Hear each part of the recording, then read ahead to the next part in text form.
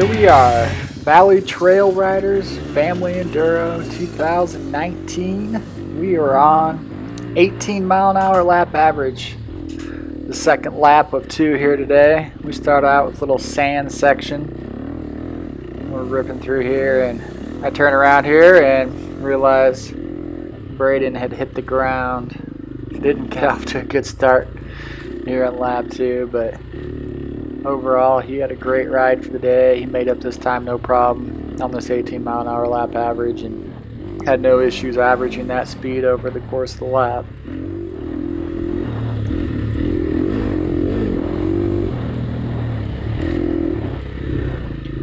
So anybody that's watching this that's new to Family Enduro Series racing, a little bit different from the Sprint Enduro Series that we run, where the Sprint Enduro is a time trial essentially where you run segments and they take your total cumulative time and the lowest person wins. This is based on an average. So lap 1 you want to average 12 mile an hour pace, and there's checkpoints set up randomly throughout this lap and you have no idea where they're going to be. So if you get a header behind your average pace, you get penalized points for being too far ahead or too far behind. If you come in within your 60-second window that you're allotted, you get 0 points. So throughout the day, low point man wins essentially. So over lap 1, I picked up 2 points on the very first check, which kind of kicked my butt for the day. It took me from what would have been a second place finish in my division and resulted in a 5th place finish. I came in 4 seconds early on the very first check, came within the first mile of the loop, and I knew I was ahead of pace and wasn't really anticipating it, but it caught me by surprise and it took me down. But here I am. These are the row in front of us here we had caught, and getting around them here, and I come up to this tight bend and little tighter than what I thought it was going to be, and I shoot out wide. Oh, almost hit that tree. So close, locked up the brakes, stalled the bike, pull it out, and they're right behind me. Now I'm slowing them up, so it's the way it goes. No harm done. I'm on my way. Didn't hold them up too much, and back to racing.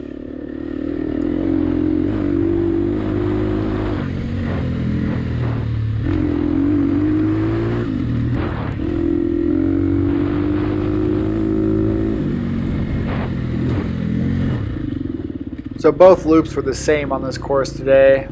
About the first 5 or 5.5 miles were on Valley Trail Riders Club, their own ground, and then we jumped off their ground and rode 2 miles down the road to some private land and rode about an additional 7 to 8 miles for 2 15-mile loops on this particular course.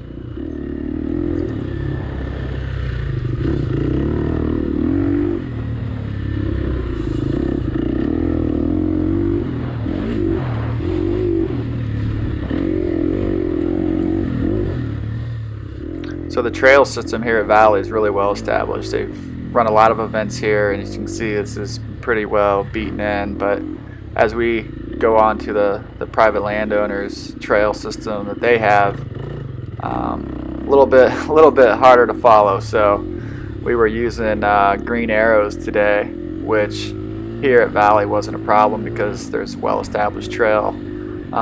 We had about a dozen riders in front of us. We were row 6, and I think there was I don't know, maybe 12 to 14 riders that went off in front of us in the first few rows.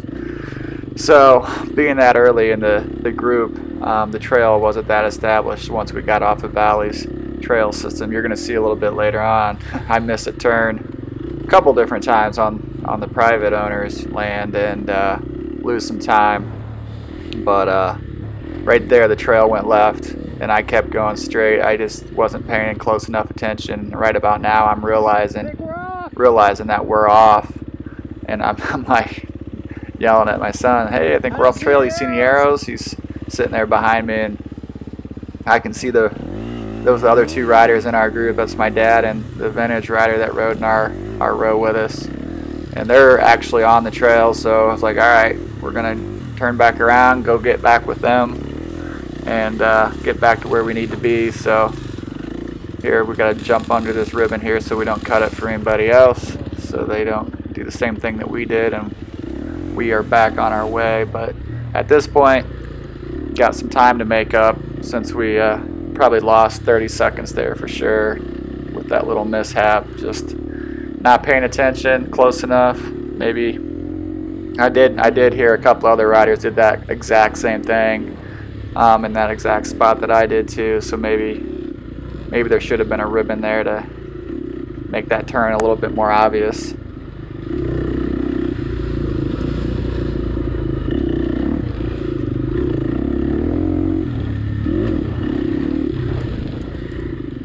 So now I'm coming back up on my dad. He's riding the 60 plus division. He actually finished second on the day with two points, so he had a great ride. And then Tim Grow, I believe is his name, on the 75 Husqvarna here, riding the vintage division, and he actually came out as the vintage winner for the day. So overall, we had a great day for our row. We had 4 riders in row 6.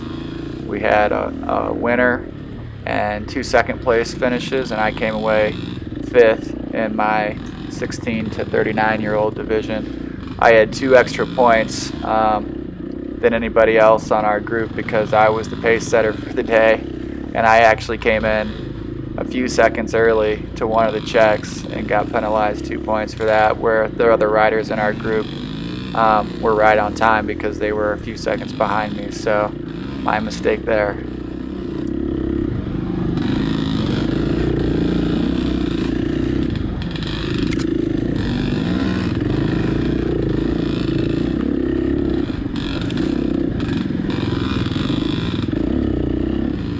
Pretty awesome out here watching this 40-plus-year-old bike, 45-year-plus-old bike out here just ripping up these trails, just along the lines of the new ones with no issues. So it's pretty good testament to the bikes they built back those days.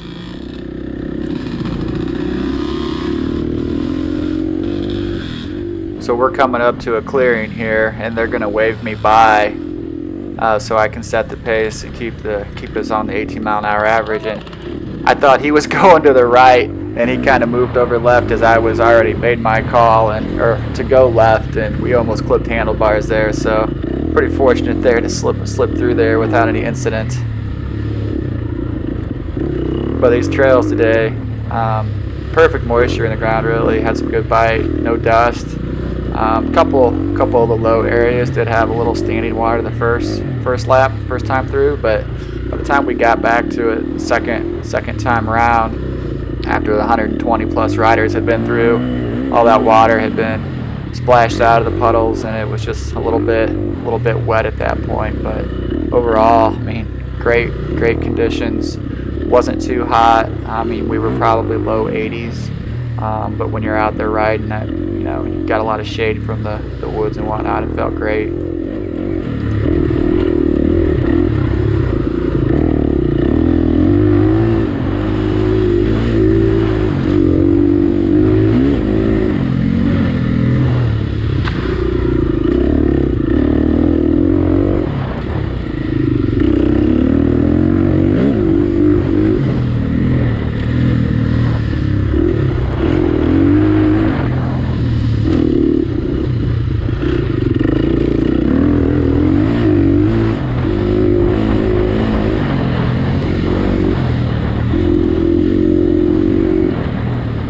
So a couple weeks from now, we've got the big granddaddy of them all for the Family Enduro Series, the Pine Cone Enduro, put on by Lansing Motorcycle Club. So if you guys are ever thought about coming to one of these events, I really encourage you to come out and try this one.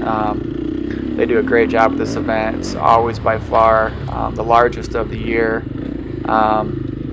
Probably will have 300-400 riders. I'm anticipating. I think this event had about 120, so be considerably larger than this one. A lot of good people out there, and that's one thing that I've really taken to with this series is everybody's so friendly, willing to help you out. If you're not familiar with the timekeeping format and how that works, it's going to be somebody in your row that is familiar with it and that can help you out, give you the ins and outs of it. And if you're not interested in competing, just come out and ride a great trail system. It's a great day for that too. So hope some of you guys that haven't tried this type of racing before can come out and give it a shot. I think you'll be pleased.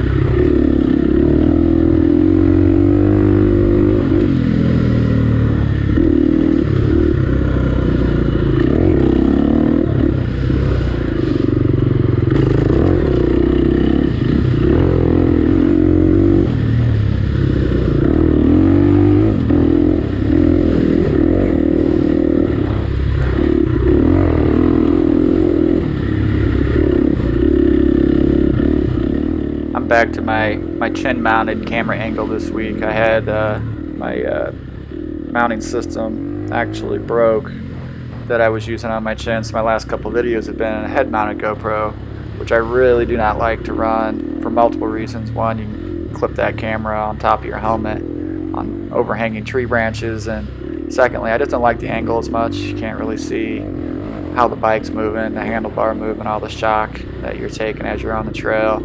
I think this gives a much better viewpoint of what you're actually seeing when you're on the bike out there. Better perspective all around.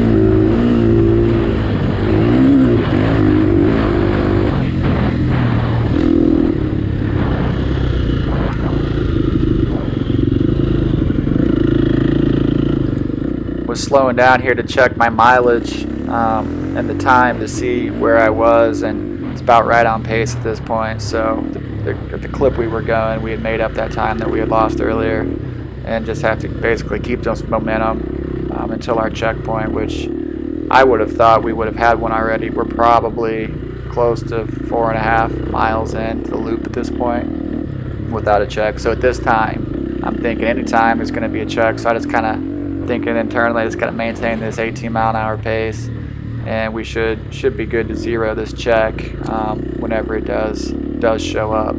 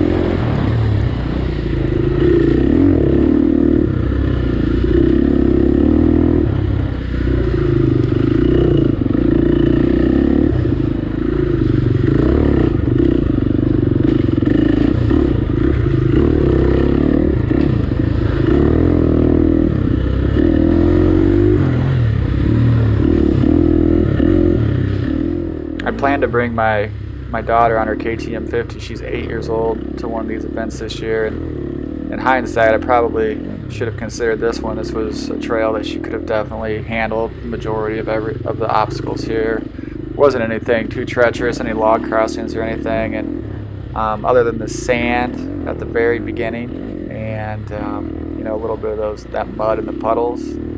Those little 50s don't do well in either of those with those small tires, and those the clutch system they have just doesn't work well in sand. So we will get her to one this year for sure. She's been riding the Hare Scramble series and really enjoying that, and she wants to get out to one of these, but I'm just looking for the right one to introduce her to so that she has a good first experience. I think probably the Greenville, Ohio. That's probably one I'm going to consider. We rode that one last year, and it's terrain-wise probably one of the calmer, less technical tracks that we've ridden. A lot of field riding there, so it's great for a first-time rider. So if you have a youngster out there that's a little bit inexperienced, that would definitely be one to consider to start them out on.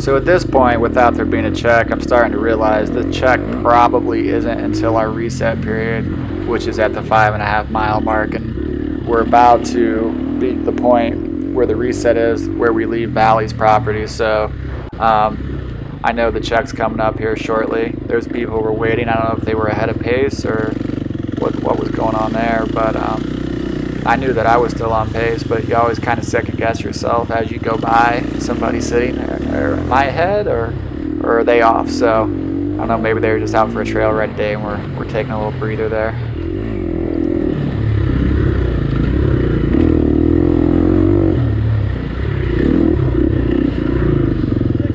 And here's our check. We got Mr. 6 Day himself doing the score log there. Thanks for helping out, Talon. I had sent my son to the FCA motocross camp at Battle Creek this year, and he had the opportunity to work with Talon a lot on the off-road sections, and it's amazing how much that really helped Braden's skill level and confidence level. Just getting some instruction from a top-level rider like he is, and being able to pick his brain, and just his fundamentals have gotten so much better just from that week-long camp. So definitely something I'm going to look at sending him to again next year as well.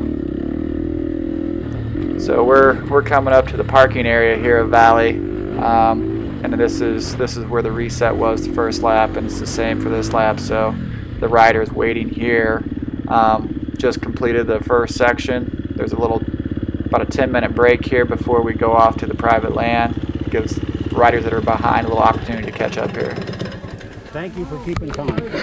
Well, I only checked it twice. I checked it at 3 miles and 5 miles. I was like, we're right on there, so. I was like, where's the check? Yeah, I know. It's like, we gotta be getting close. Your son is a rider.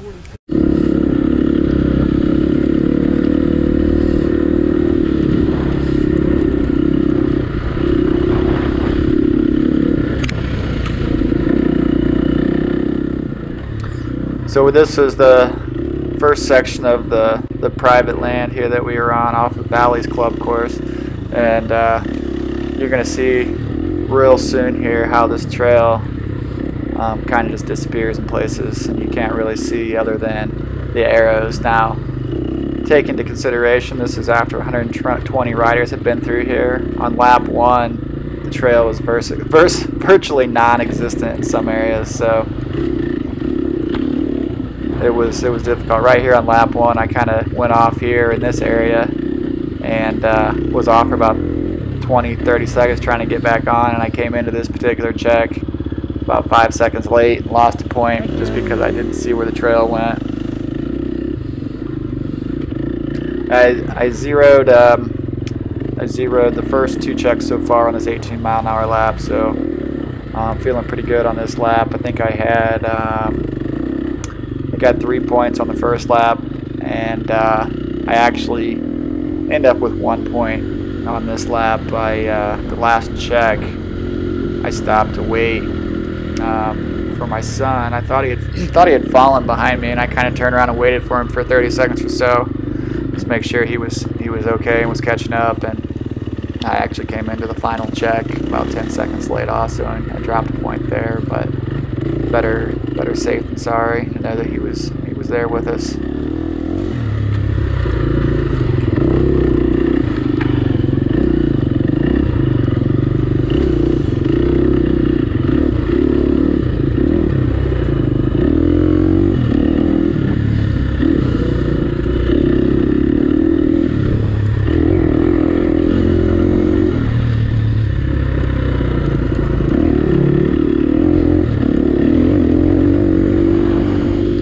And as usual, big thank you to the people that put this event on and the landowners that allowed us to ride on their land.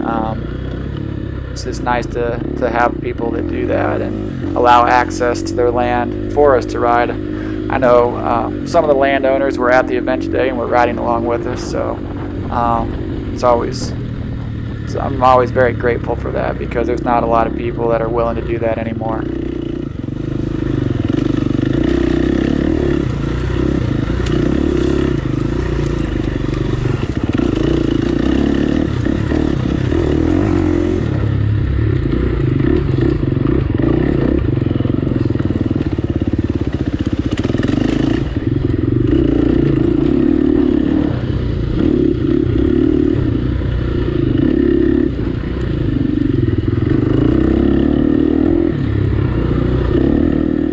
I kind of trained myself from lap 1 to really try to look out 100 yards out in front of me to see where these next arrows are, so you know the general direction that you're going to be taking to get there.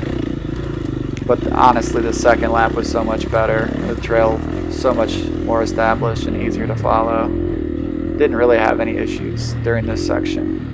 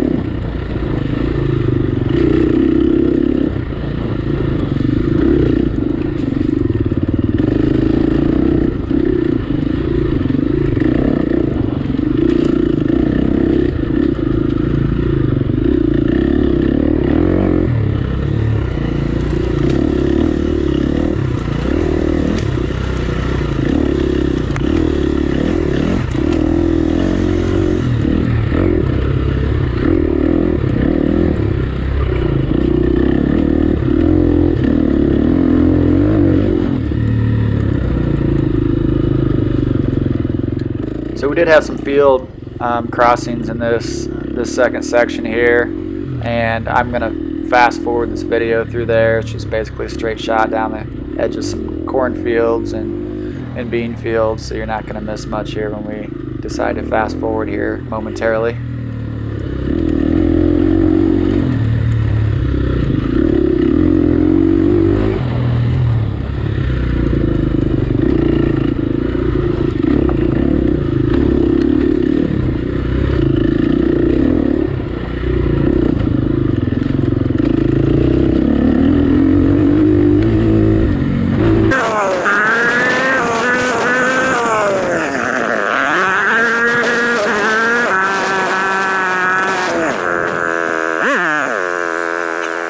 So I stopped there and tried to see where I am mileage and time-wise, and still pretty much right on pace there, so I didn't have to stop, just keep on moving.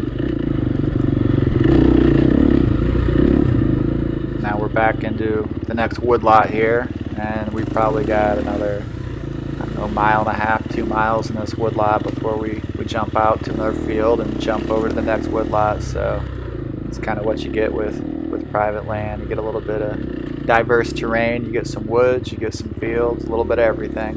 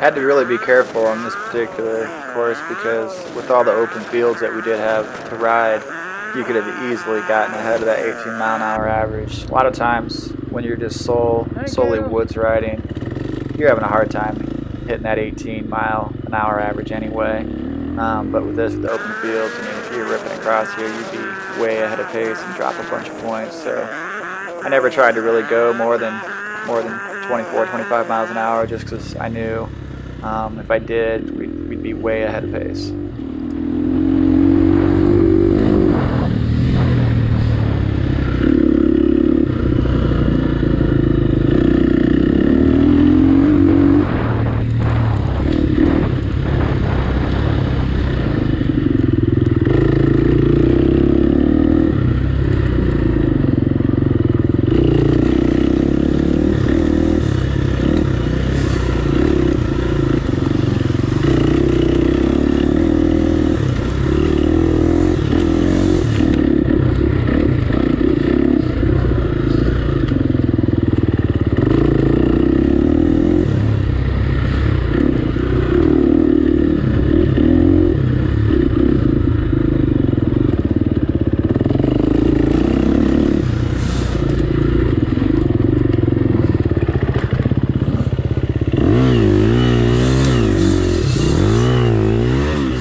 Kind of lost some concentration there and missed my mark going through that little section, and that's all it takes, and you're off.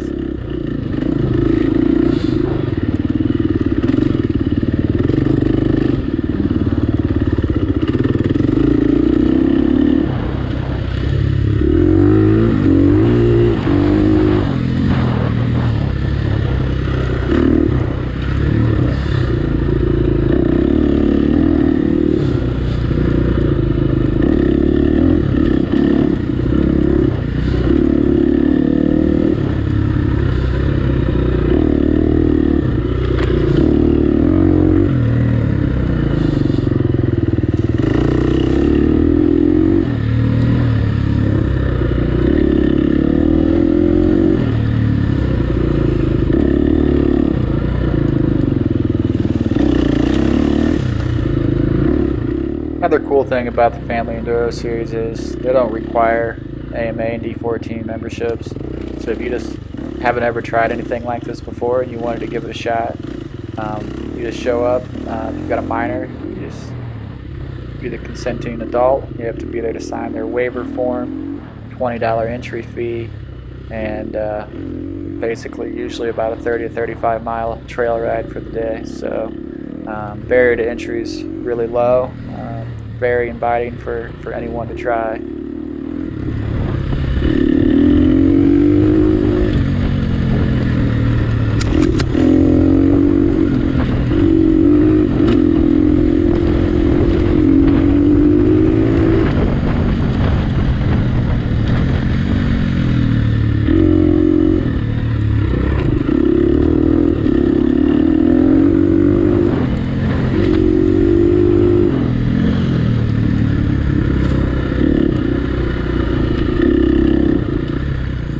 couple sections here where I think I was starting to lose my concentration a little bit. I missed a couple arrows. This one here, I needed to go. It looked like the trail went to the right. I think people were going both directions all day, and that's part of the reason that I was off. I'm realizing I'm off, so as you can see, I'm not the first person to cut over right here and get back on the trail that we should be on with those arrows.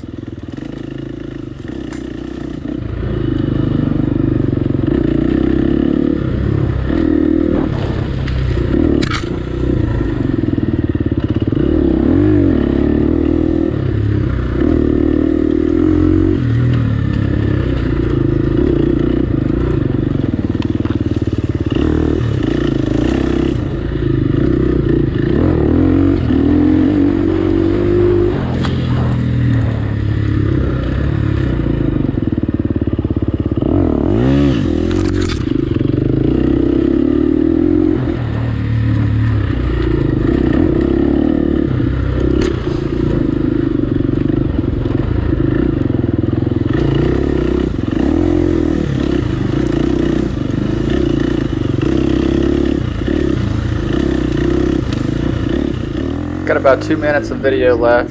My GoPro dies before the end of this lap, but if you guys have any questions about the Family Enduro Series or are interested in trying one out, feel free to leave it in the comments and then reach out to me. And if you enjoyed this video, hit the thumbs up, subscribe. I'm posting all these Family Enduro Series videos this year to our YouTube channel, and along with some hair scramble and sprint enduro series that we're running as well. So we're staying very busy this summer. We're pretty much racing almost every weekend the rest of the year, well into the fall, between those 3 series. So Michigan has a lot to offer as far as the off-road series racings go, and little bit of something different that they each have to offer. So something will fit your needs for sure.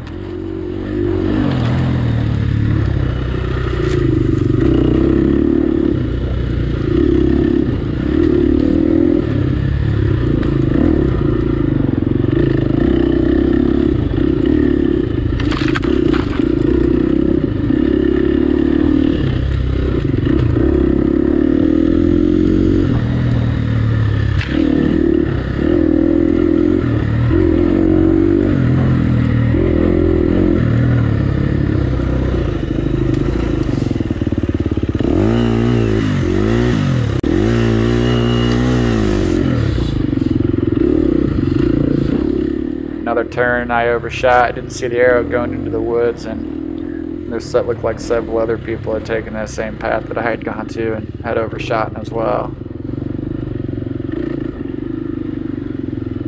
But as this video comes to an end here, we've got another 20-30 seconds of riding here in the video, and then I'm going to turn it over and a few of our still shots that we were able to capture for the day. The award ceremony, my son Braden took second in his division in his 9 to 11-year-old class, so get to see a few shots of him receiving his award, and just a couple others from the day that we were able to capture. So again, I hope you enjoyed the video. If you ever see us at the track, feel free to stop by and say hey. Until next time, guys, we'll see ya. Thanks for watching.